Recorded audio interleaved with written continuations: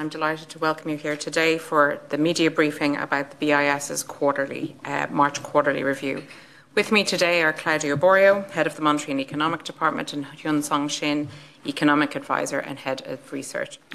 Thank you, Jill, and thanks to everyone for joining us today. In this quarterly review, we examine financial market development from the 25th of November to the 26th of February.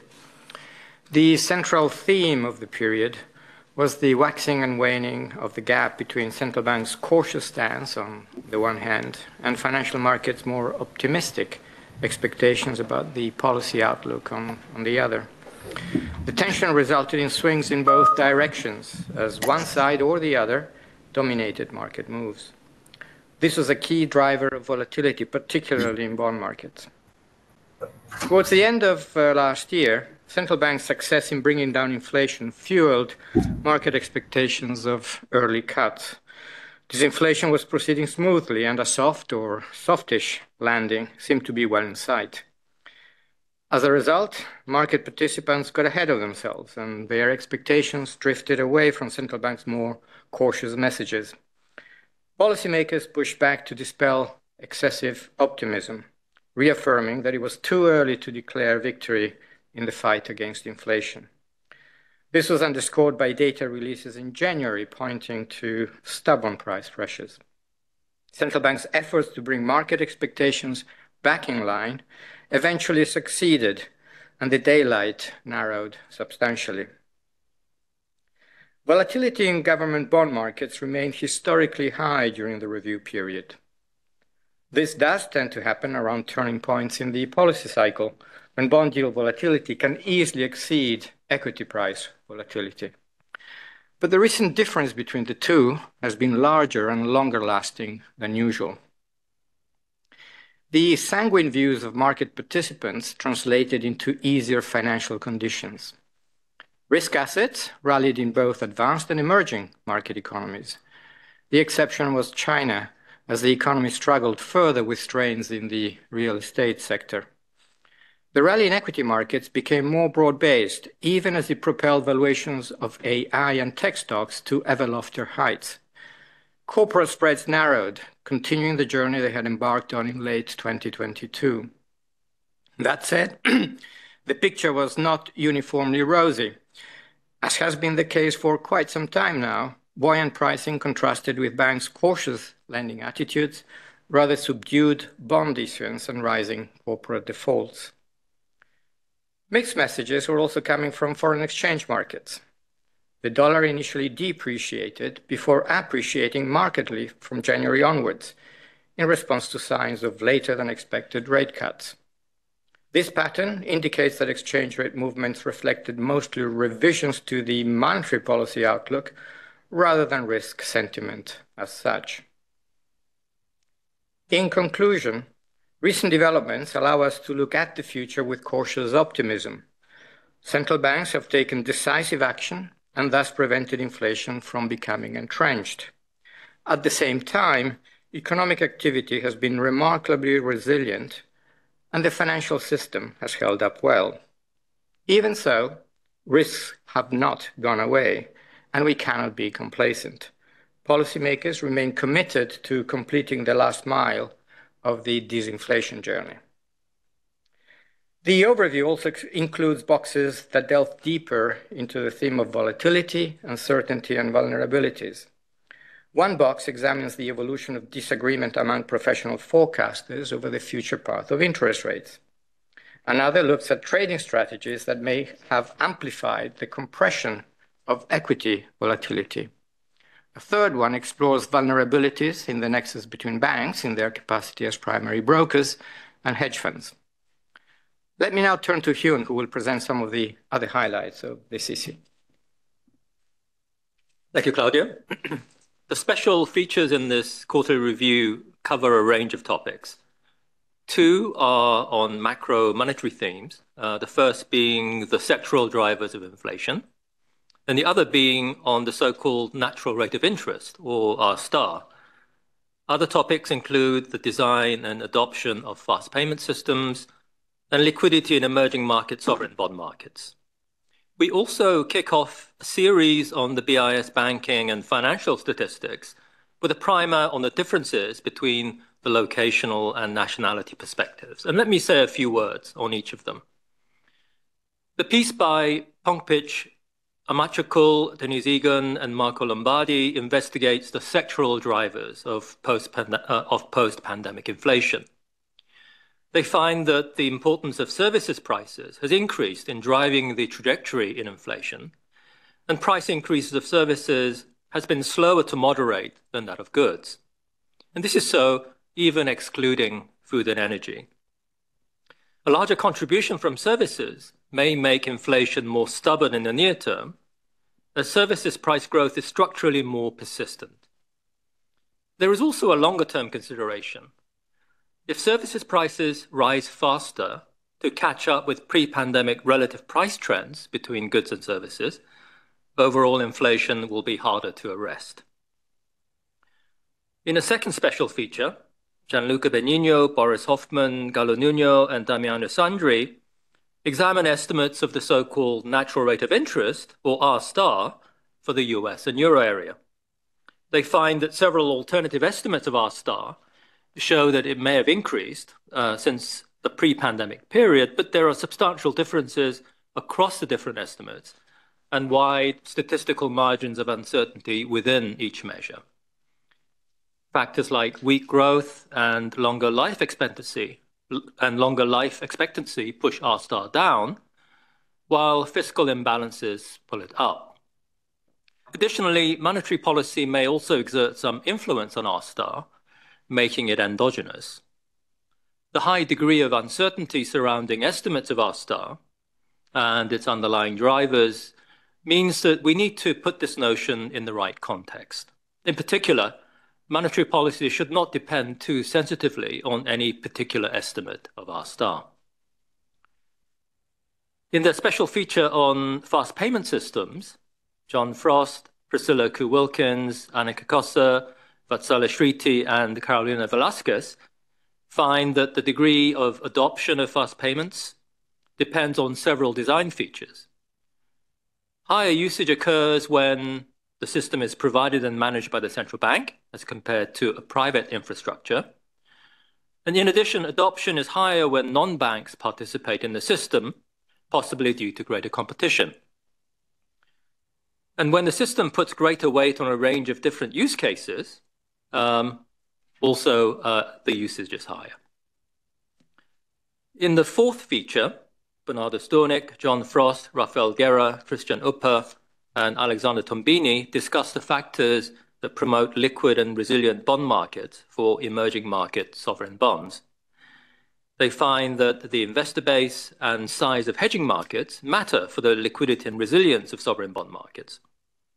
Domestic banks seem to mitigate the impact of external shocks on market liquidity, particularly during times of market stress. Conversely, a greater share of bonds held by foreign investors is associated with a larger impact on markets arising from external liquidity shocks. Finally, let me highlight an important new series of articles designed as a sequence of introductory chapters to a primer on the rationale and use of BIS banking and financial statistics.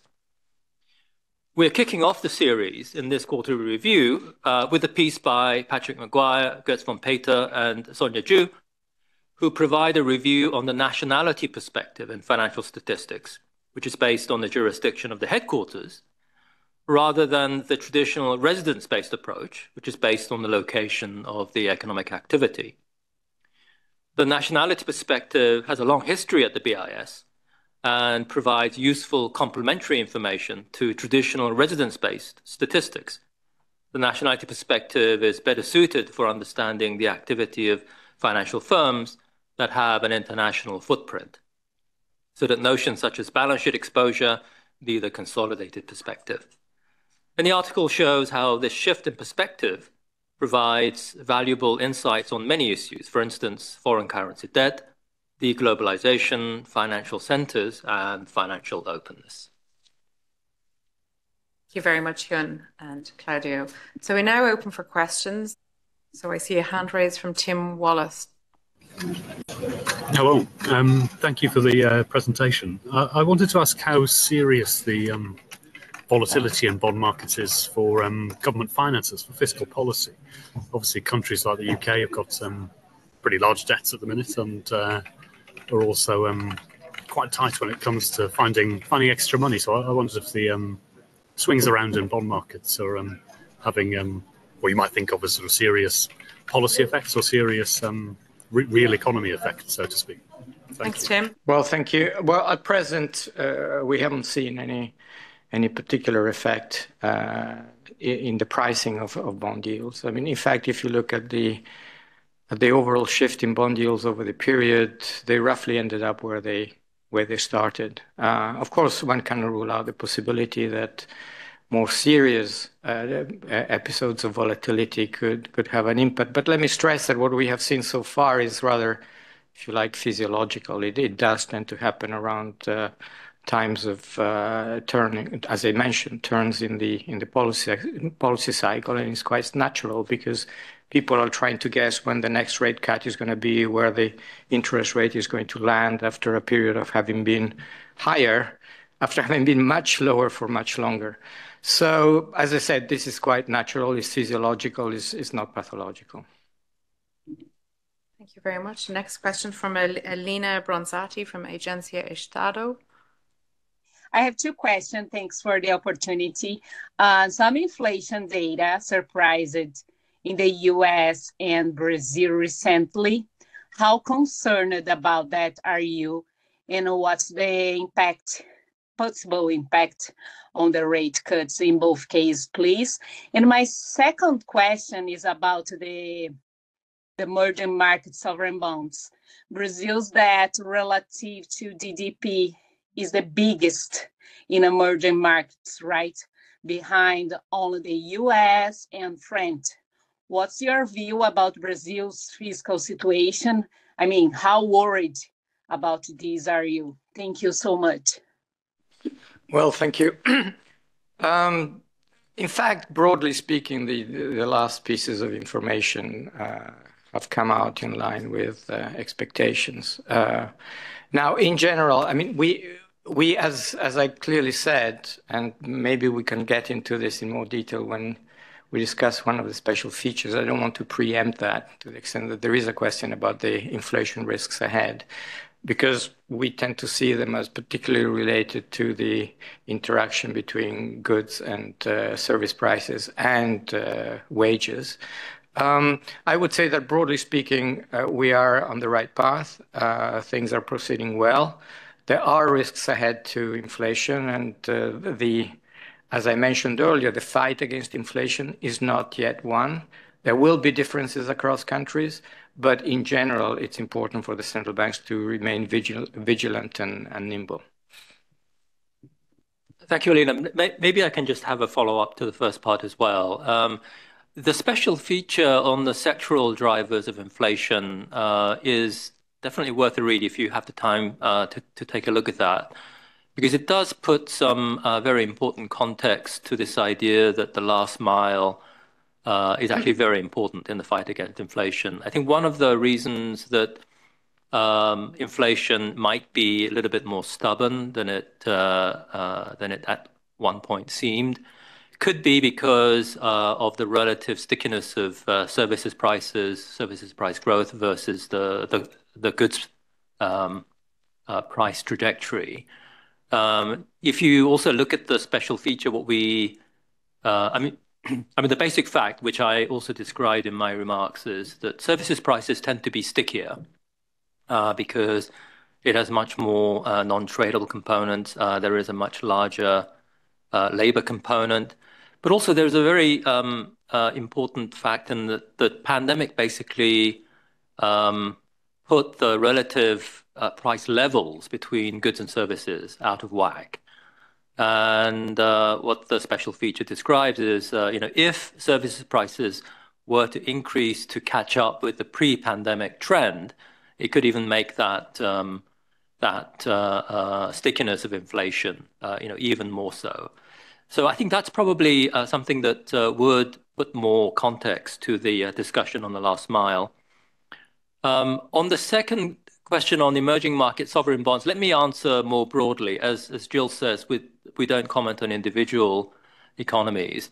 I think emerging market sovereign bonds, and this is something that we've looked at very closely over the years. And one of the really positive developments in recent years, in recent decades, in fact, has been that emerging market sovereigns have been able to borrow in their own currencies, and that's given them quite a bit of flexibility in their fiscal space. And they've actually used it pretty conservatively. They've used it pretty prudently for the reasons that you point out, because that fiscal space has to be used prudently, or else the sovereign bond market could be under stress. And so what we found during the very difficult period in financial markets, as rates were going up in 2022, in fact, it was the emerging markets who actually came out much better than even many of the advanced economies. So, for example, if you read many of our publications, you see that, in fact, relative to advanced economies, emerging markets actually did pretty well, both in terms of their exchange rate, but also in terms of their growth picture as well. So I think this is a cause for some optimism, although certainly not for complacency. And I think it is a reflection of the lessons that have been learned by emerging market policymakers. Much, Hyun. A next question from Aidan Reiter of the Financial Times. Just wanted to ask a follow-up on that sectoral price dynamic. I was just curious, in the wake of, de-risking and, different trends in trade and core price good growth, that you really expect services to, resume its upward trend or its higher price growth over core goods. Leo, I think if you can take that question, please. You are talking about, if I understood correctly, you are talking about the outlook for the price of services. Yes, outlook for the price of services. As trade has with China, and trade between the West and other countries has potentially caused core prices growth to go up in the coming years. Do you expect the same dynamic with sectoral prices of services versus core goods to remain the same? No, right. Well, if you actually look at the literature on this issue of the relative price of services versus goods, I mean, the main reason that people argue there could be a structural trend between the two is, on the one hand, that as countries get richer, and this is something true globally, the people tend to prefer shift from goods to services, and that's a question of their underlying preferences, consumption preferences. That's one factor. So that tends to increase, all else equal, the demand for services relative to the demand for goods. Point number one. Point number two is the fact that productivity growth in general in the service sector is slower than in the goods sector, partly because of greater labor intensity. And point three, which is the third ingredient that you need to have for this story to hold, is that the wage growth in the two sectors does not adjust to compensate for the productivity trends. Now, all these factors that are likely to, if you just look at these three factors that I mentioned, there are long-term structural forces that are likely to remain in train going forward. Now, having said all that, it is indeed true that one of the factors that we have emphasized also over the years has helped in the disinflationary process, producing longer-term secular disinflationary pressures, was the globalization and effectively the big increase in the global labor force, effective labor force, and the entry into the labor force of a pool of labor which was cheaper than the one in advanced economies. Now, that factor over time has tended to wane, and all else equal, we expect that that type of tailwind on disinflation could become a headwind. So far, you're right in saying that this could be a trend, but in practice, we haven't seen big changes in the fragmentation or in the degree of integration of the global economy. We have seen changes in the structure of global value chains, and maybe Hyun can elaborate on that, but which may have lengthened the chains, but we haven't quite seen a big change in the degree of integration as of yet. Yes, maybe, Aidan, if I can just add one more thing. It's graph 7 of the Amatio Cool, Egan, and Lombardi feature. That's the figure that shows how the relative prices, so price levels of goods and services, I mean, has this upward trend that Claudio mentions. And I think, I mean, this is clearly of great importance, when we think about the overall trajectory. I think if we neglect the composition, it's it's going to wrong footers. And I think it's important. What the special feature does show is that it's important to keep that sectoral dimension in mind when we think about the last mile. Thank you very much. And the next question, I think it's James McIntosh from the Wall Street Journal, if you want to. Hi, yeah. Two questions. The first on the markets. Claudio, you quite rightly pointed out the markets have been obsessed for the past year about every central bank prospect of cuts until this year. Where the bond markets have priced out much of what they had expected in terms of cuts. They've gone from 6 cuts to 3 cuts, but the stock market doesn't seem to care. And connected with that, there's lots of talk of bubbles. And I'd be interested if you could just talk about that a bit. Obviously most obvious in the US. And then second question, just on the goods versus services. Was that relative price trend was partly because goods prices kept falling. Why do you think that why are you worried that it'll be services prices going up rather than goods prices correcting back to their pre-pandemic trend and falling a lot further? Okay, they're both Claudio questions, so please. Okay, first question. Yes, indeed. I think we are seeing that risk asset prices in general is not just the stock market; is also the corporate spreads have been quite buoyant, and so clearly they see a very soft landing ahead. There is no question about that. In terms of the stock market in particular, I think it's no news that whenever you have big changes or prospective changes in technology, you get these huge runs of enthusiasm that propel the market to extreme heights. We may be seeing that again. Now, from the point of view of the macroeconomy, however, which is really what the central banks care most about, it's not so much the stock market, is not so much the price of a few companies that really matters. It's if I were to choose one asset price, I would focus more on real estate prices, housing and commercial real estate for somewhat different reasons, which tend to be those that are more closely related to the macroeconomic outlook. On the services versus goods. As I mentioned earlier, there are good reasons to think that the relative price of services will be increasing compared to that of goods, core goods. That's the focus of the special feature. What will happen to the absolute level of prices? That's another question. That, of course, partly depends on monetary policy itself, which is targeting the overall level of the rate of change in prices. So I think it's very important to keep the distinction between the relative price and the general price level when thinking about these things. It's clearly true that to the extent that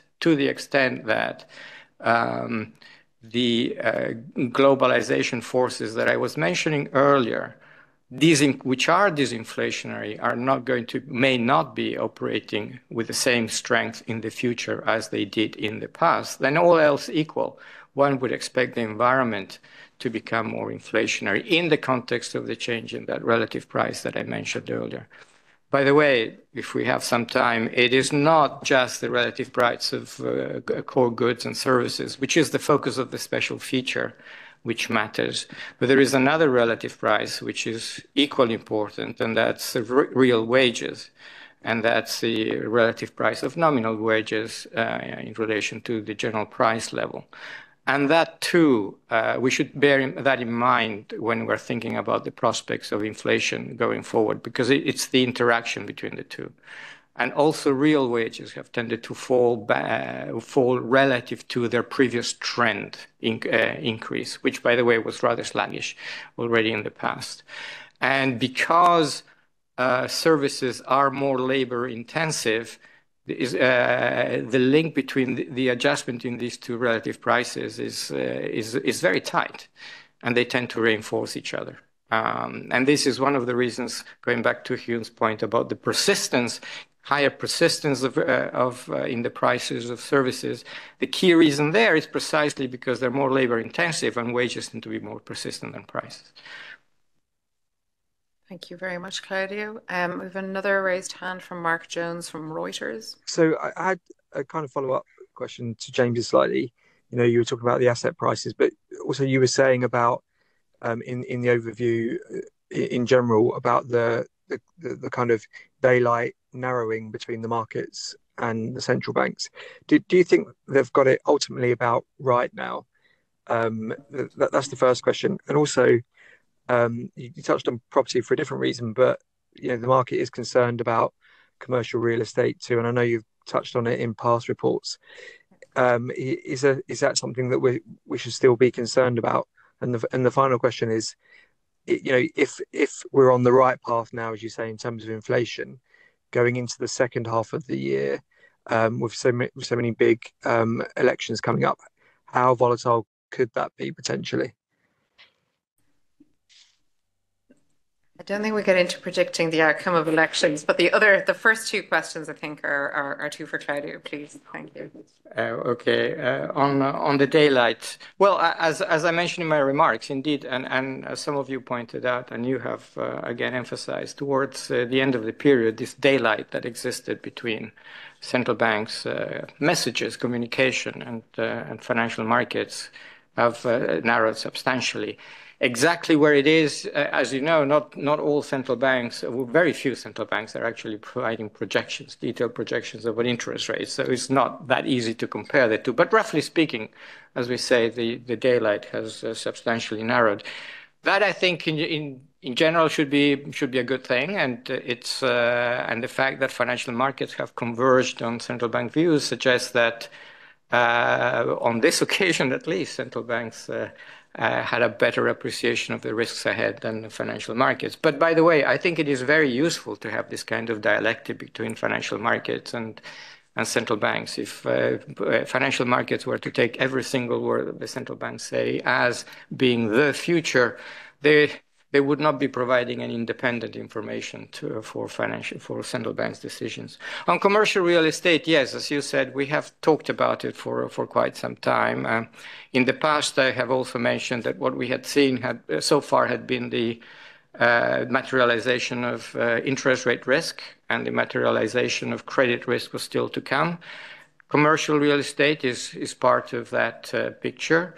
Compared with house prices, commercial real estates are less important as a macroeconomic phenomenon because they have an impact on a smaller part of economic activity than house prices do.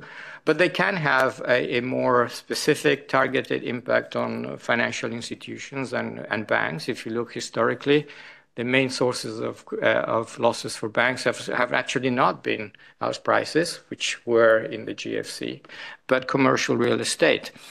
Think, for example, of what happened in the early 90s around the world. Now, having said all this, commercial real estate has been, if there is one asset class that has been on the radar screen of supervisors and banks for a long time, it's precisely commercial real estate. So yes, we could see problems. Yes, we could see some banks having difficulties. But from the broader picture, I think that we're starting initial conditions in terms of the attention that was being paid to this problem, to this known risk, is a good place to start. Thank you very much. Another raised hand from Greg Quinn from Market News.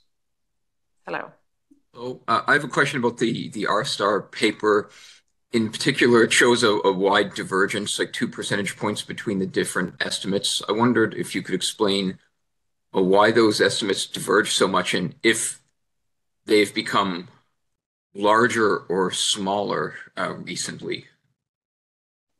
Yeah, thanks, Greg. In fact, if you look at graph 2 of the special feature, I think you'll get a sort of bird's eye view of what's been happening.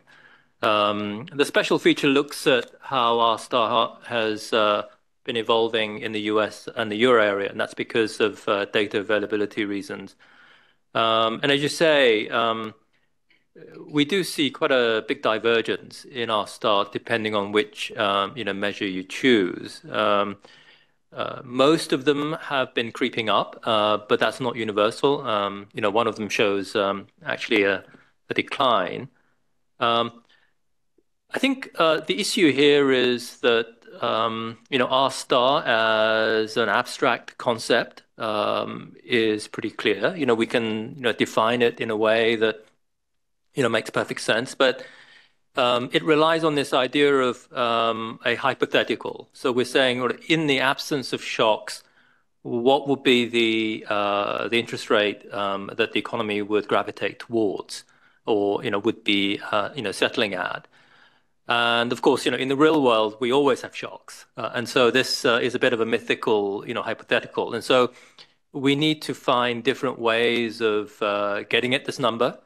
So there are different approaches to measuring it. So one of them could be a purely theoretical one. One could also mix a theoretical and an empirical measurement type of exercise, or it could be something that's really relying very much on the econometrics. That's let the data speak. And because of the different approaches, we do see quite a bit of divergence in the numbers that actually come up if you go through these exercises.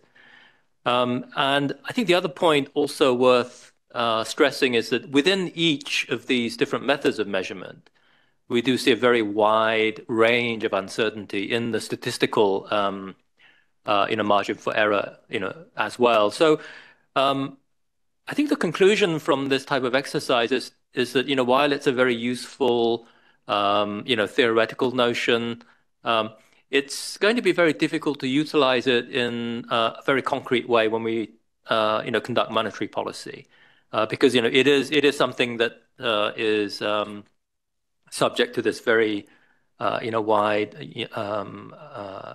range of different estimates. And so if it's monetary policy that you're concerned with, it's better that you conduct monetary policy rather than having this intermediate step of saying, what is our star, and then think about monetary policy. So I think that's the conclusion that comes out from this exercise. And I think, Claudio, you want to come in? No, let me be very, very brief and just summarize what Hyun said by saying that very much like beauty, our star is in the eyes of the beholder.